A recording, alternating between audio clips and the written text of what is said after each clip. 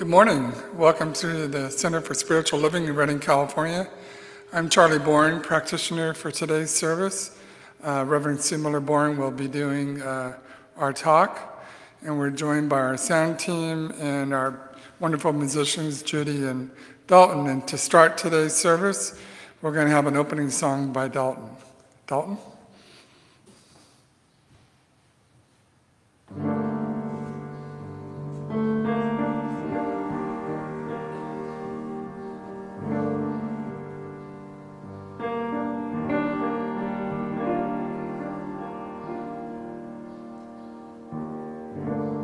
This is here, this is now, this is what it's all about. This is now, this is here, and it's very clear. I can feel my life. From this point in time, I can see my past. From this point in time, and I know the way is to make this moment shine. Here and now, to make this moment shine.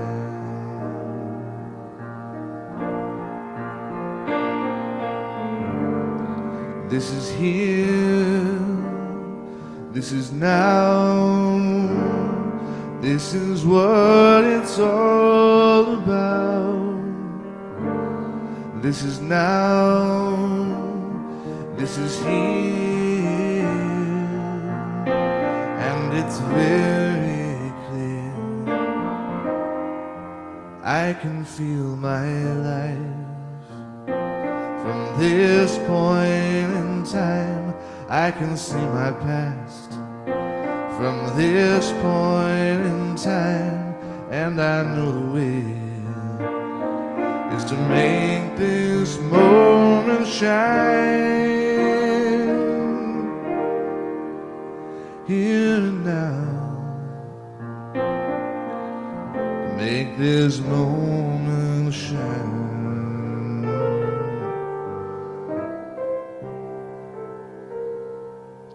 Oh, here and now,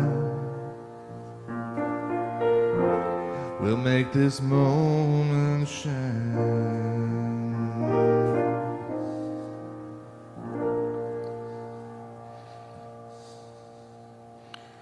What a beautiful opening. Thank you, Dalton.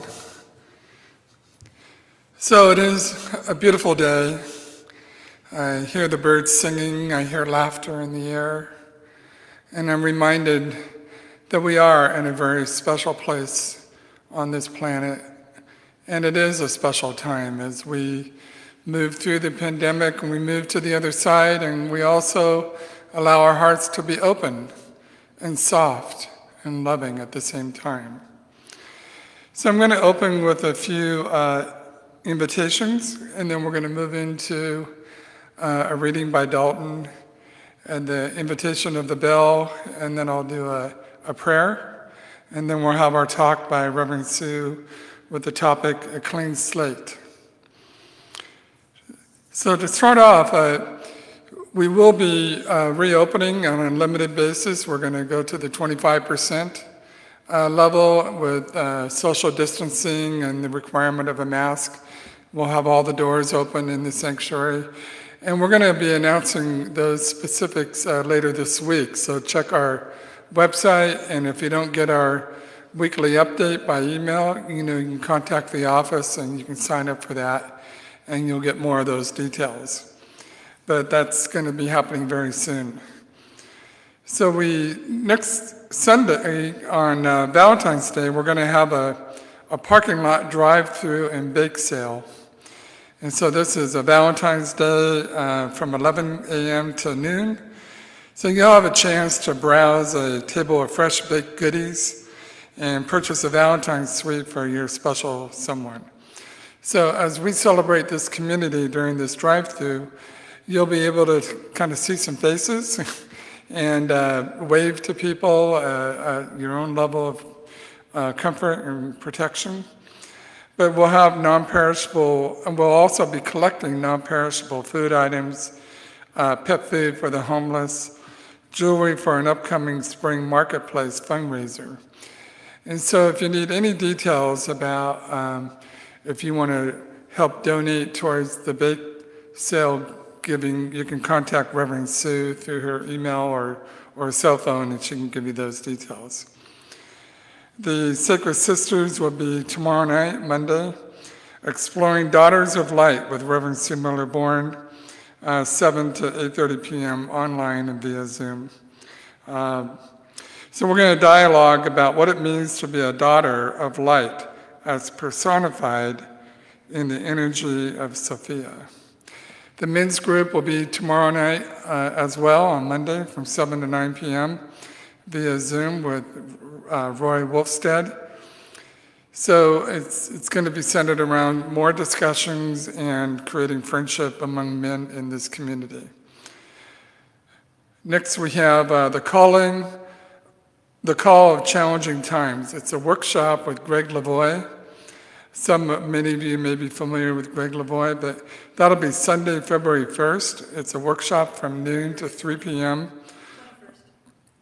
Actually, it's going to be February 21st, so that's 2 weeks away. So 3 p.m. online via Zoom.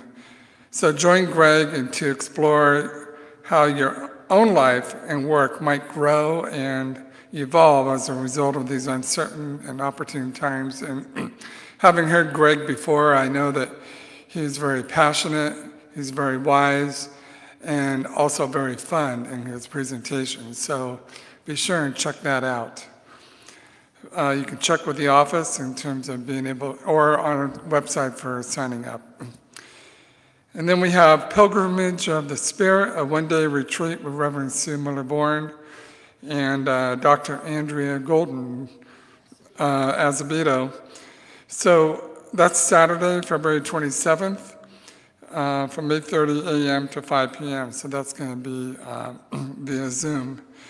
So if you want to join Reverend Sue MillerBorn and Andrea Azevedo, this is open to everyone. There is a pre-registration requirement. And so it's going to be joining with the Bellingham community as well on this Zoom workshop. And Reverend Sue has a lot more details about that if you want to contact her. So those are our announcements and invitations, and so now I'd like to invite Dalton up for today's reading.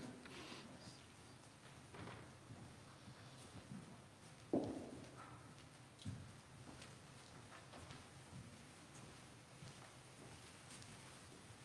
morning.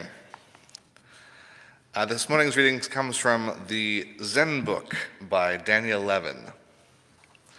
At a certain monastery, the monks noticed that one of the brothers was stealing from the others. As everyone had so little already, they went to the head of the temple and told him of the incident. The abbot said that he'd handle it and sent them off. The next day it happened again. This time the abbot told his monks, Look what this brother has done to your hearts. He's stolen from you because he doesn't know the difference between right and wrong. But you, my monks, the ones who have cleansed and purified yourselves all these years, come to me with hearts full of anger at the injustice you've witnessed. If he weren't here, we would have to look for him and beg him to be a part of this monastery, for he's uncovered something in you that has long been hidden. Go now, and release your anger into the acceptance of all beings.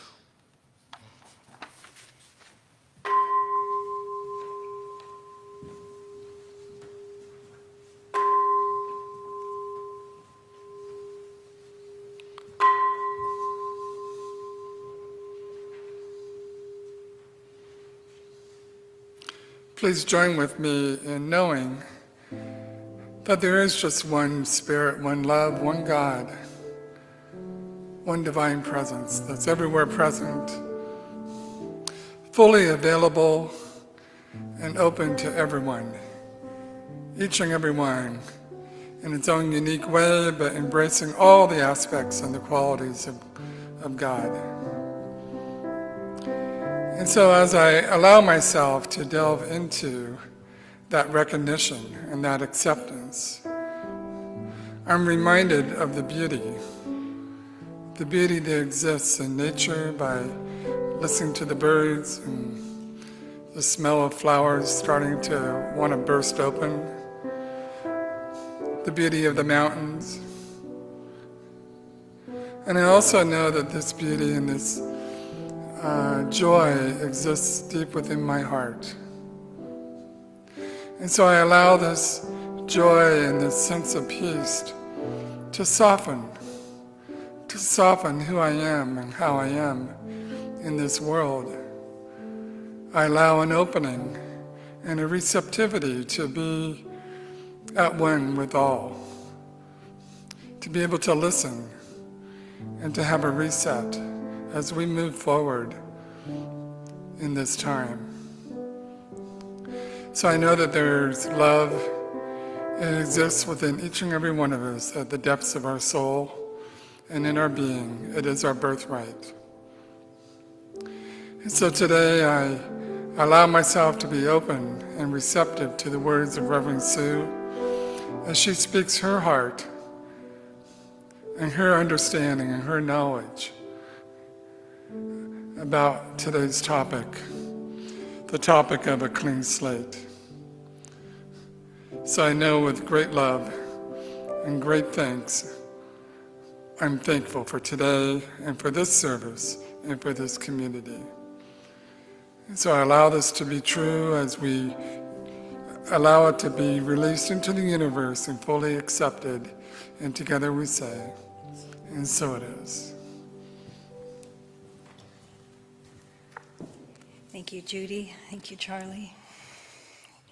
I want to wish everybody that has a February birthday a blessed month and celebrating yourself. One person that you all might know is Dr. Andrea. It was her birthday earlier this week. And what Lindy and I did last Sunday was pre-recorded a message so Andrea could have a weekend off, and she asked if I would speak for her, and of course I didn't want to travel up there, do the same thing. Her church is closed as well. But it was sort of funny because we did it, Lindy and I sent it off last Sunday. But I woke up in the middle of the night kind of with butterflies about that, like, well, this is a weird time warp. Why am I nervous now? We already did it, and that doesn't happen until 10:30. And then it's just a reminder of stay present, and be with what is. And that's where we start our message today. I appreciate Dalton's reading of that little Zen tale, and I invite you to really soul search the message behind that small tale of the monks and the abbot and the person stealing. What we are talking about today is a blank slate, and it reminded me years ago, it was real popular to talk about the spiritual do-overs. If we had that opportunity just to revisit one of our own personal misgivings and have a do-over, how free that would be. But this is on a deeper level as I approach it today, and I understand as I was looking at the different ideas around a clean slate, that this is one of the most powerful precepts of the Alcoholics Anonymous movement, this blank slate, this clean slate. And so some of the words that I start to share with you come from Cindy Grimes, who contributed part of this message to the CSL community. And I share some of her words here because they're very succinct. She says, because we are not bound by precedent, but freed by principle, we are readily able to surrender form, to experience and embody spirit directly. We enter into a mode of deconstruction where the all is ever present, and yet the ways in which we experience it are done in new and meaningful ways. And she reminds us of the CSL vision statement that we envision humanity awakening to its spiritual magnificence and discovering the creative power of thought. To awaken to that spiritual magnificence, we begin by cultivating self-awareness, which we talk about all the time, and self-reflection is the only way. It's the only way to enter into that understanding. Consider establishing a routine of examining your beliefs, your behaviors, to determine whether or not they still serve you. In other words, create this clean slate in your own mind and ask yourself these questions. Where did this idea originate? Am I living in integrity with my values? Have I evolved with my values? Who would I be without this belief, this fear, or this behavior? And as detrimental beliefs are removed from consciousness, there is clarity and space for new possibilities to emerge. I just love that opening, because those questions are very powerful, very pertinent to today's times. Now, something I was drawn to recently, I go through my bookshelves and I have quite an extensive library, and there was one that just, I thought, I've never really looked at this attitudinal healing. I remember it being very popular in the 1990s. And Susan Trout wrote this book, To See Differently, and I opened it up, and there was a lot of highlighting. It was all pink highlighting, but one little phrase stood out, bold and green. She had taken all this pink and put this green felt pen across these words. Forgiveness is your peace. And sometimes it's one of those moments where your awe just expands into this recollection of your own heart suffering, where you've been stuck, what that would feel like in the absolute peace, that deep peace. And then it brought up the areas where in the corners of my being I had stuffed my areas of not wanting to really deal with it, kind of wanting the characters involved with my levels of unforgiveness to still be at fault. And if I let it go completely, that meant that I didn't have that story anymore, but it would bring me such peace. I don't know why that little green highlighted phrase changed my whole week. Forgiveness is your peace. Viktor Frankl also, when he said the choice, because it takes a choice to want to go into that level of forgiveness. Remember, Viktor Frankl saying the last of the human freedoms is to choose one's attitude in any given set of circumstances, to choose one's way, to choose forgiveness. Now, there is great spiritual work before each and every one of us, this opportunity to soul search deep into our own being and heal the attitudes that we have buried. They seem to be out of reach of our conscious knowing, but they bubble up through our dreams. They bubble up through moments of being triggered.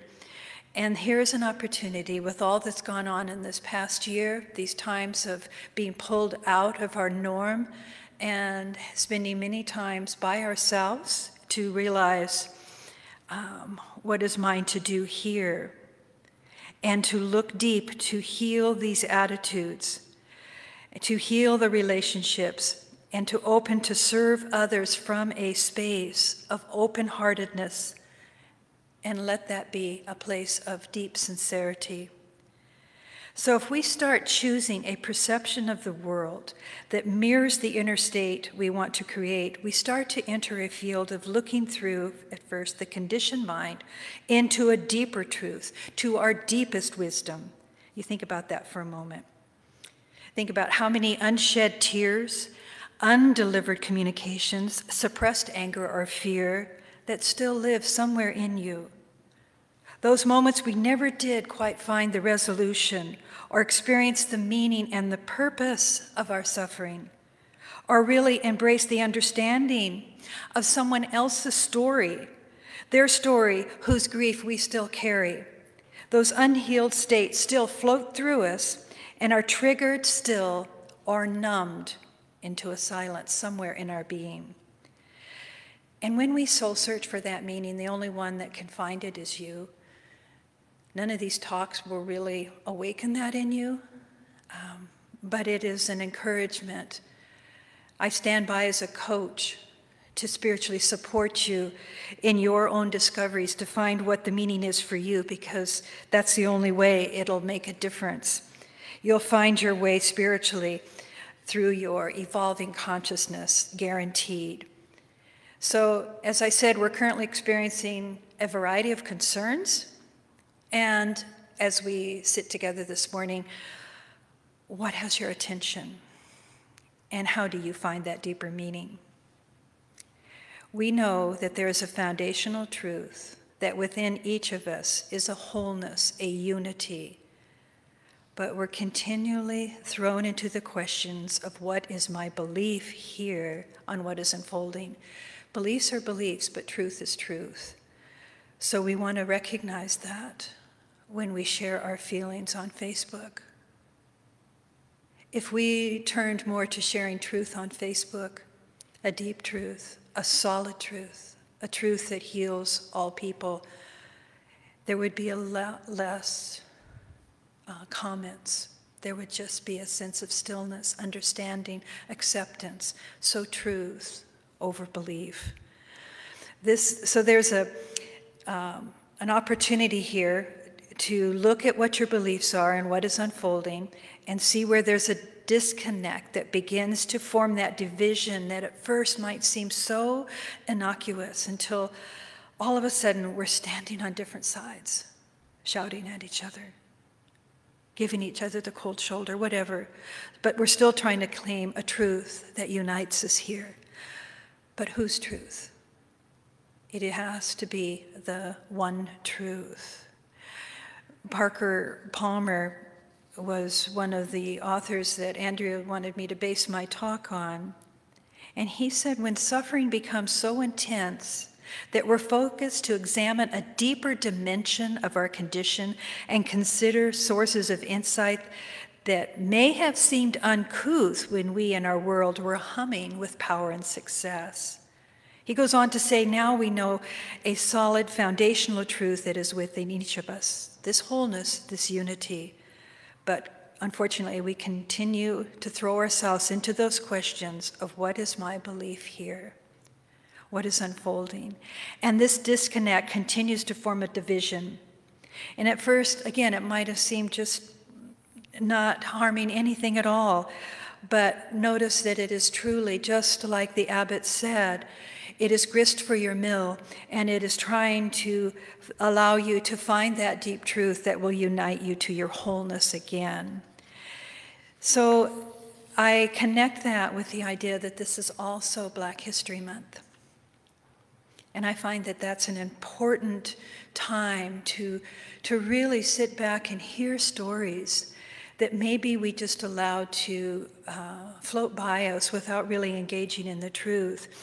And I watched this TV series called For Life, and it's portraying the legal drama of Isaac Wright Jr., who was put in prison unjustly to serve his life sentence, and how he ultimately became a lawyer within the system and was able to overturn his convictions, as well as becoming the advocate for his fellow inmates and all of their legal battles. So the actor himself, Nicholas Pinnock, plays the role, and he calls himself in the series Aaron Wallace, but it's still portraying Isaac Wright Jr.'s story. And it's a true story, and it's profiled in the image of this gentleman. Now, this season, the character is out of prison. And so they're using this time, it's so brilliant, to bring up the stories of our current times, the issues that are before us right now. And it is a portrayal of events that invites each of us to see more deeply into the powerful movement of Black Lives Matter. From a walk in their shoes. I can't explain it any better than that, because when I watched this last Monday or Tuesday, when I was watching the show, I became the daughter carrying the Black Lives Matter poster. I stood with the group. I found myself just really engaged in the story in such a personal way. I stood with the signs that said, "I can't breathe." I sat with the tears of the daughter as a young mother, questioning why she brought her new baby into such a cruel and threatening world. And what stirred the most in me was the scene. This is the most touching moment. Two older men, the two fathers, sitting at the porch steps, asking one another, when was it for you that you discovered this world is not a safe place to be Black? And they shared, I was 7, or I was 8. And that struck me to the core. I don't remember being threatened in that way at such a young age by the color of my skin. So I spent some time asking myself, when was it for me that I really understood, that I really was grasping this idea of civil rights? When, in all of my whiteness, was I really paying attention? And I grew up in a community of diversity, and I had 4 particular friends of color, Walter, James, Clarence, and Faye, and they live in me today, which is so interesting because I don't remember a lot of my other friends. I remember Mary Jean, and I remember a girl named Victoria. But these 4, they come up all the time in my memory. And I was only 5, 6 years old as we had classes together for 3 years. And we used to sit and compare our skin texture, and we used to be amused of the similarity of our palms when we would flip our hands. And we used to look at the sharp contrast of Faye's dark curly hair and my thin, straight blonde hair. And we would exchange drawings that we did. And as fickle as I was, one week I was either James's girlfriend or Clarence's the next, or Walter's on occasion. We were all so carefree. But when did that change? When did it change? Where did they go? Where did I go? I only remember their first names, and I can't find them to this day, but they're still living inside of me. So back to the story portrayed in the series, when did I fear my own children were living in a dangerous world? And I don't think it was, besides the little falling out of trees or running into a street, those things that are burning themselves on a stove, those kinds of near misses. It was when the world did it seem dangerous for my kids, and I don't think it was until they were in their teens that I worried about the draft being reinstated, and I would have to send them both to a destiny of uncertainty. So Valerie Kaur is a spiritual social activist. She's a Sikh woman who is a lawyer in the Bay Area. And she shares her fears with raw emotion and impact. And she tells the story as she cradles her sweet babies, and that same question, how can I protect them from racism in this country? So she started a movement. It's called Revolutionary Love. You can look that up, Revolutionary Love, on the internet.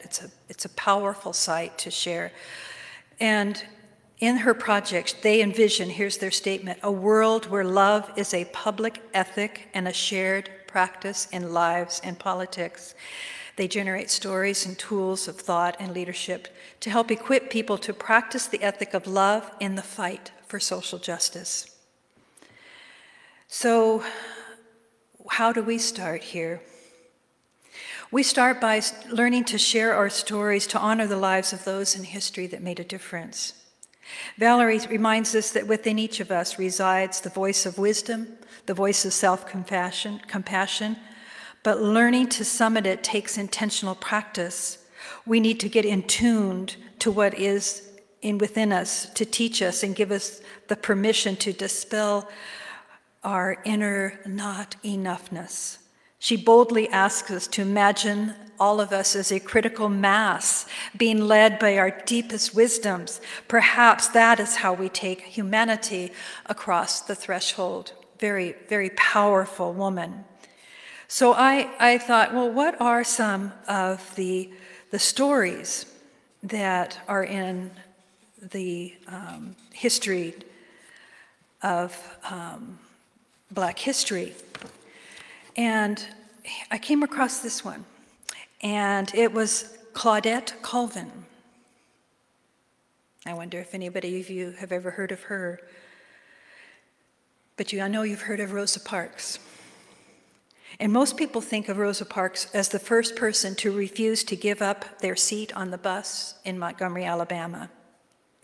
But there are actually several women who came before her, and one of them was Claudette Colvin on March 2nd, 1955, when the 15-year-old schoolgirl refused to move to the back of the bus. That was 9 months before Rosa Parks' stand that launched that Montgomery bus boycott.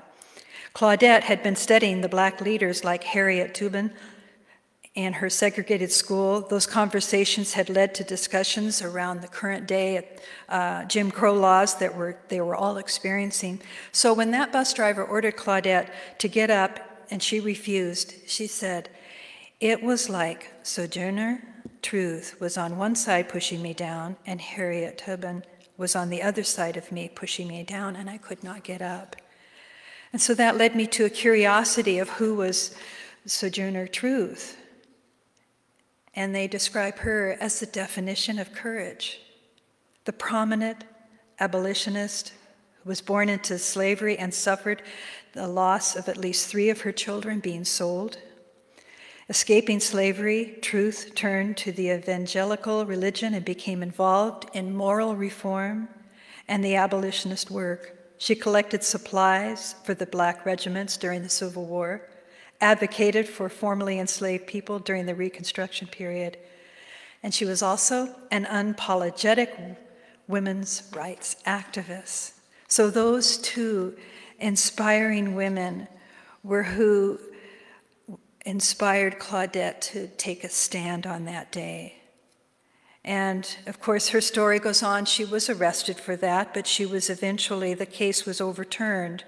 And she was integral in a lot of the events that helped in that civil rights movement at that time. The struggle to end segregation was touched and fought by a lot of young people at that time.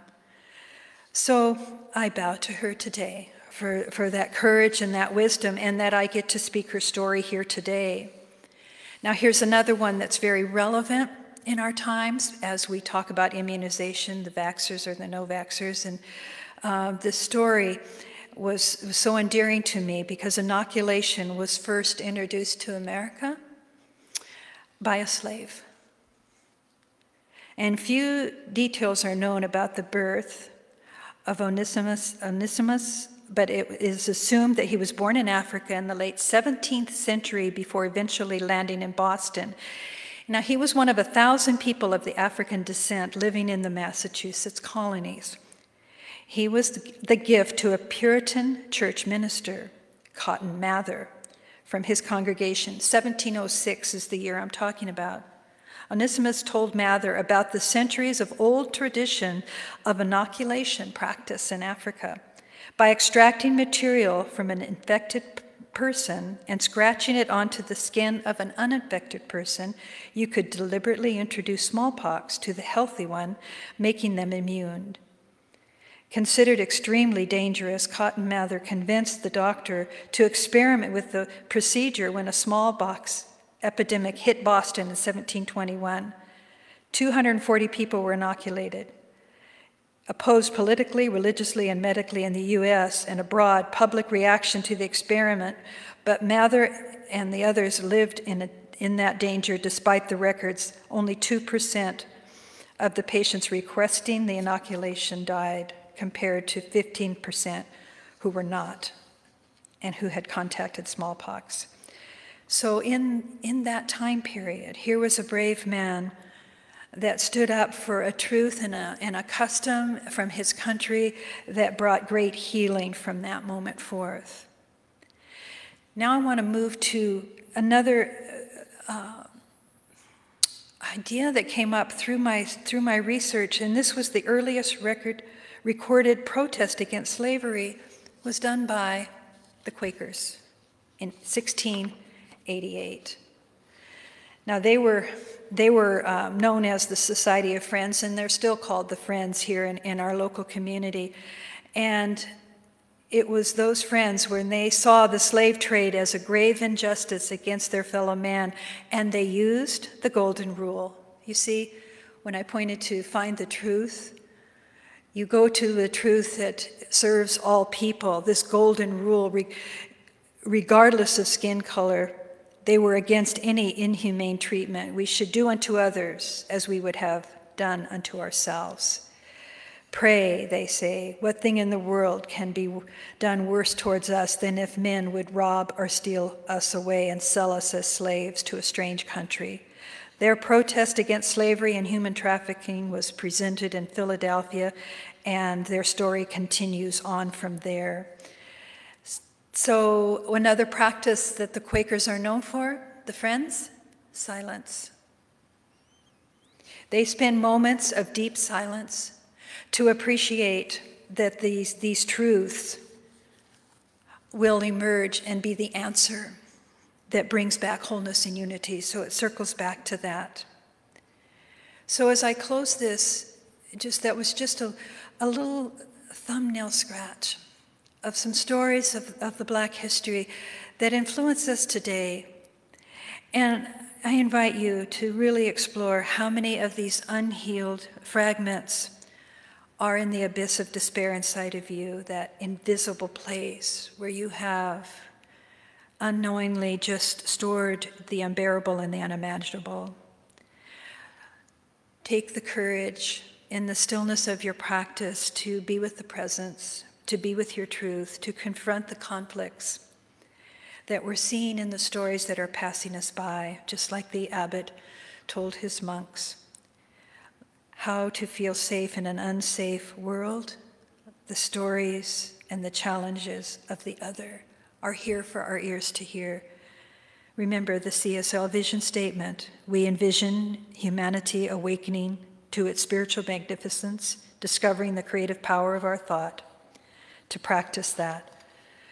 So my time is closing here, but I wanted to remind you, in the science of mind, when you're in thought, when you're in contemplation, when you're in your imagination, when you're in that inward feeling, that is when we're consciously turning to our source. And there is a divine pattern within each of us, as Ernest Holmes' words, that is springing forth into a new manifestation. Prayer and treatment, Ernest Holmes said, opens up avenues of thought, expands our consciousness, and lets this reality through. It clarifies the mentality and removes the obstructions of our thoughts and lets in the light. And one of our current day philosophers, Arashante, enlightenment is a destructive process. It has nothing to do with becoming better or being happier. Enlightenment is the crumbling away of untruth. It's seen through the facade of pretense. It is the complete eradication of everything we imagined to be true. Meister Eckhart, be willing to be a beginner every single morning. So we take a breath on this beautiful day. As Judy plays the keys of the piano, the keys to your heart, may some of these stories awaken and quicken in you a deeper understanding of what was, and maybe something you never saw or heard before. That in a heart of humility, we are graced with a deeper understanding of what is true here. Another Zen tale to take you into this moment. Create space in your mind whenever you find yourself thinking that you are right, step back. Allow your mind to expand. For the moment, assume that others understand why you believe what you believe and still choose to believe differently. And see if you can truly understand why they believe the way they do. Why? Create space in your heart. When the pain of life fills you completely, open your heart a little more. Pain tries to close the heart, fear locks it closed. When you open up, fear cannot fill you, for there are no walls to hold it. As we meditate on these thoughts, we feel the expansion. We tap in to the heart field of our knowing. We breathe there. We breathe there where the door of our heart stays wide open. In all the moments we sang into our heart, wilt thou come, just for once, come to me, this greater understanding, these revelations, these truths, come to me, awaken in me, inspire me, improve me, allow me to let go of what no longer serves humanity. Let me let go of the stale, stagnant thoughts that are causing some of this confusion. As I reach back and I find all through history, the stories have been knocking on the door of my heart to awaken me to the greater idea. I know this truth for myself, and I know this truth for you. As we take the leading role in being the master and answering our own questions, what is in this for me? What is here for me to know? And there we recognize a deep level of forgiveness. As Jesus said, forgive them, they know not what they do. Forgive us, we know not what we do. Awaken us to know. I release this prayer knowing that the divine wholeness infuses every single one of us. Hand in hand, heart to heart, we find our way. That's what a community does. We are evolving, no doubt in that. Thank you, God. And so it is. Thank you, everyone. Charlie?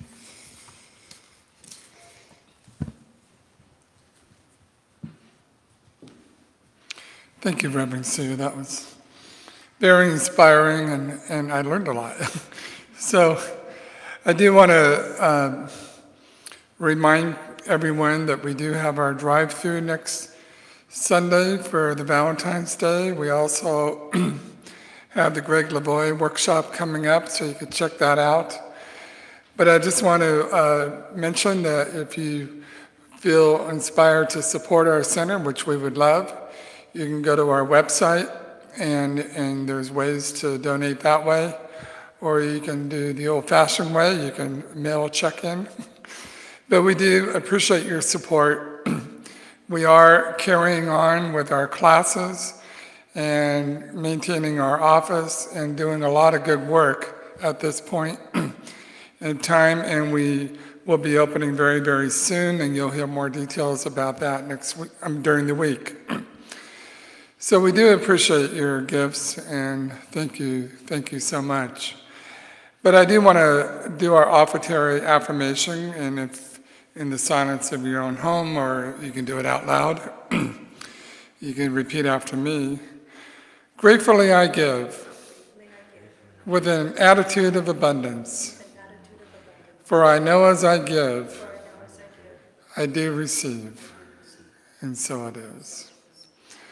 So I would like to close today's service with more music from Dalton, and thank you, Judy, for being here and support with the piano. And then Reverend Sue and I will come up at the end of the song.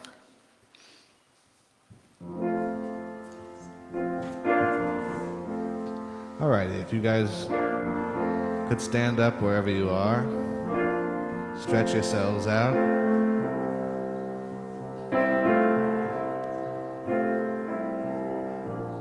Maybe give some thought to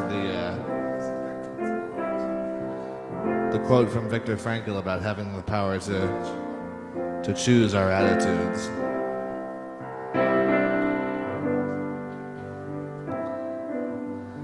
And choose heaven with me now.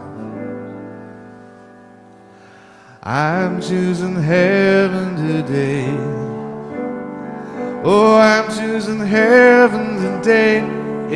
I am walking the road of heaven right now, singing I'm choosing heaven today. Oh, I'm choosing heaven today. I'm choosing heaven today. I am walking the road of heaven right now, singing I'm choosing heaven. Heaven with me one more time. I'm choosing heaven today. Oh, I'm choosing heaven today. I am walking the road of heaven right now, singing I'm choosing heaven. I'm choosing love. I'm choosing love today. Oh, I'm choosing love today. I am walking the road of love right now, singing I'm choosing love. I choose compassion. I choose compassion today. Oh, I choose compassion today. I am walking the road of compassion right now, singing I choose compassion. Joy, now joy. I'm choosing joy today. Oh, I'm choosing joy today. I am walking the road of joy right now, singing I'm choosing joy in heaven one more time now. I'm choosing heaven today. Oh, I'm choosing heaven today. I am walking the road of heaven right now, singing I'm choosing heaven today. Yes, I am walking the road of heaven right now, singing I'm choosing heaven today.